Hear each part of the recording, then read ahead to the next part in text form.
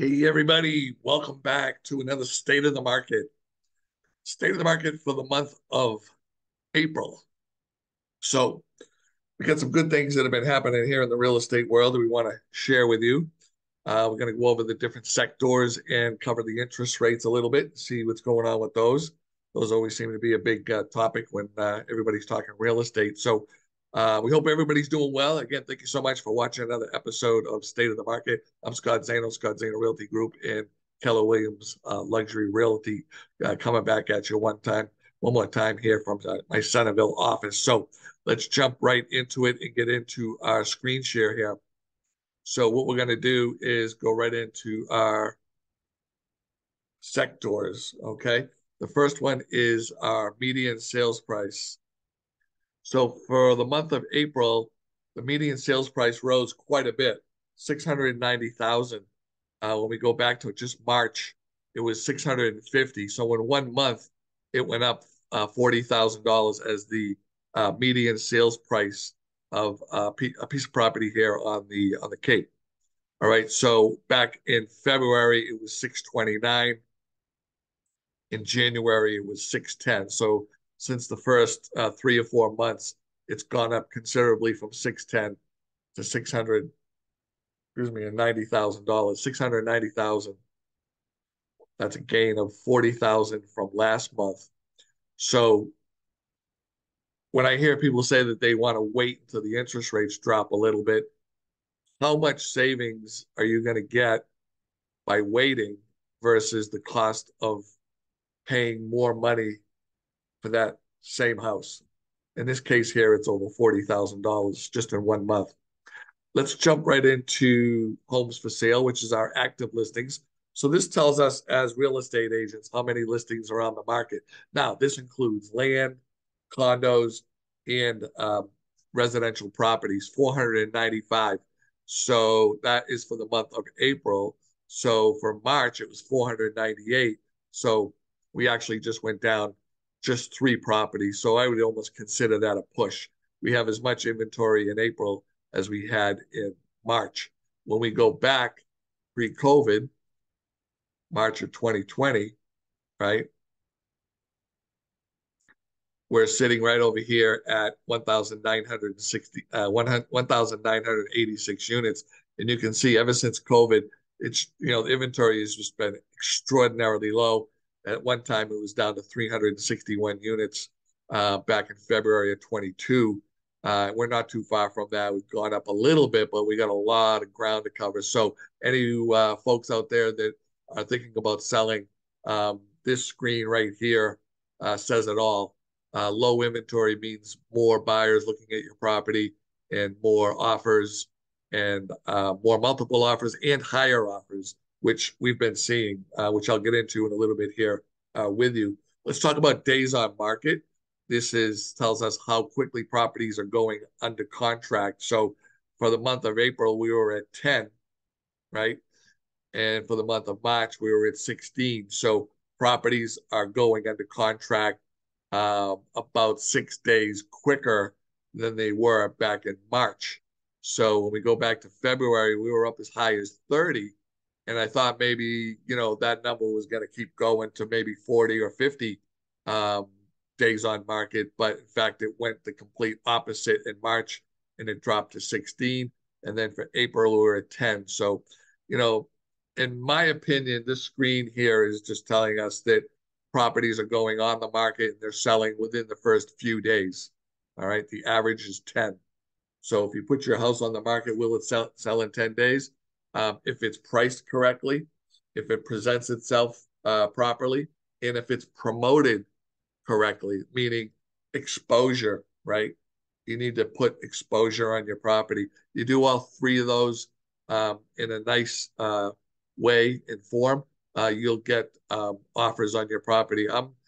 We have buyers that we just can't find houses for, and when we do find a house, we put offers in. But unfortunately, the last few we've been getting outbid, and many of these properties were just on the market for the weekends, and many of them have 8, 10 offers, of which surprisingly most of them are finance. But I think you're going to see more cash coming into the Cape as time goes. But that's just kind of been my experience the last couple of weeks with some of our buyers.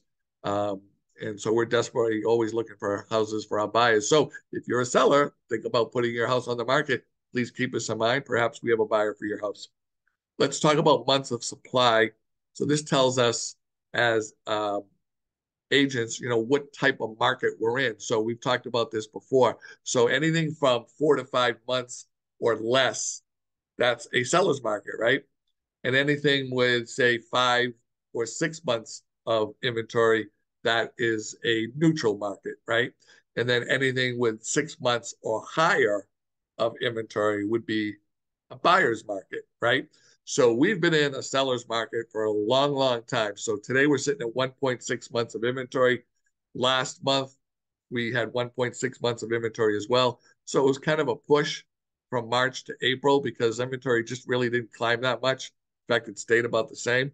But when you go back, when was the last time it was a neutral market or a buyer's market, Scott? And we have to go all the way back here to, I'd say right about here, April of 2020, had 4.7 months of inventory, which is just right on the brink of a neutral market. And ever since then, we've been just bouncing along the bottom of the ocean floor here at 2.3, 1.5. And today we're sitting at 1.6 months of inventory. So what that means is if no more inventory came onto the market, we would run out of homes in 1.6 months. All right. Let's talk about your percentage of list to sales price ratio.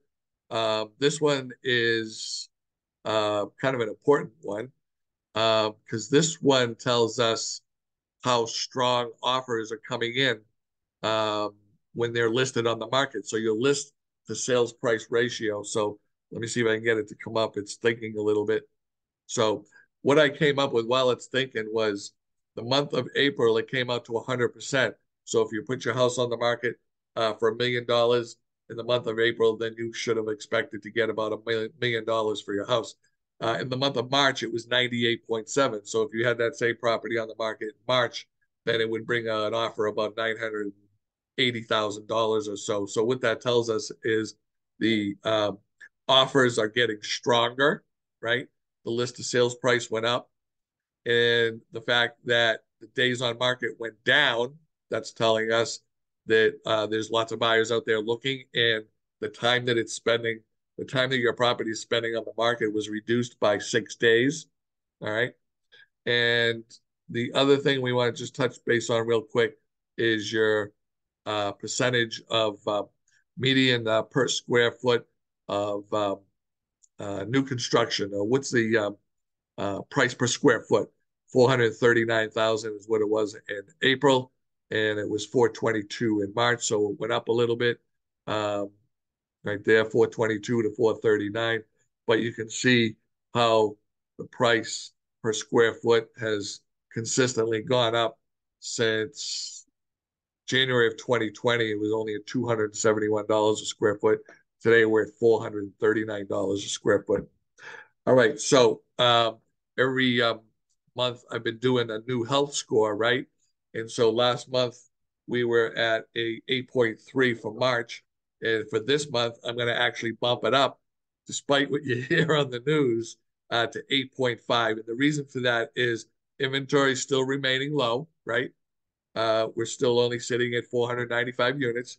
Homes are going under contract quicker, right? So that means that there are buyers out there looking for properties. Um, and the third reason that I bumped it up is the foreclosure count is still extraordinarily low. So those are the three reasons why I bumped it from 8.3 to 8.5 for a health score, which I think is fantastic. So for all you sellers out there that are thinking about listing your property, now is the perfect time to list. And for all you buyers out there that are thinking of buying, we're going to talk about the interest rates now and see where they're heading. So what I want to do is just go ahead and share my screen real quick and get to this one.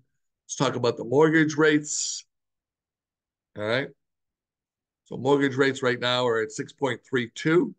Last month, they were at 6.65. Doesn't seem like much, but they did go down, which looks like a couple tenths of a point. And that's always a good thing because every time the interest rate goes down, your buying power goes up, right? So let's take a look and see where the interest rates might be heading. So let's go to number six. Number 67, this one right here.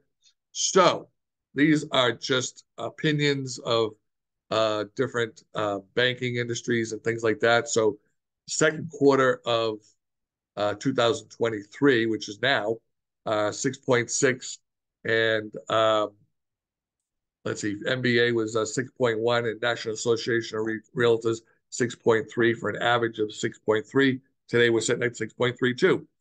So they're predicting the next quarter and the fourth quarter and the beginning of next quarter of 2024. So if you were to wait, yes, the interest rates do appear to be dropping based on their projections.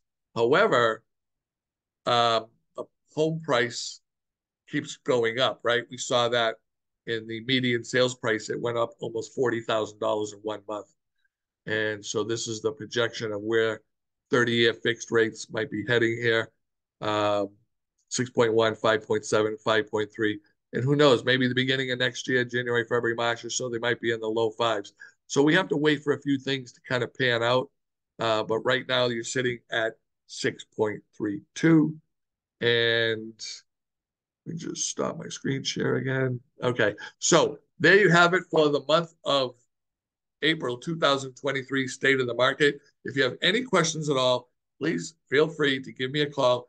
For those who know me, my door is always open.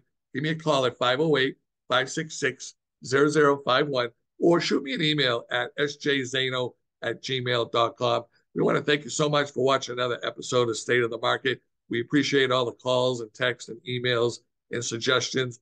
And we strive to do the best that we can for all of you, and so that we can try to all make the best educated decisions so that you're the smartest person at the closing table, right?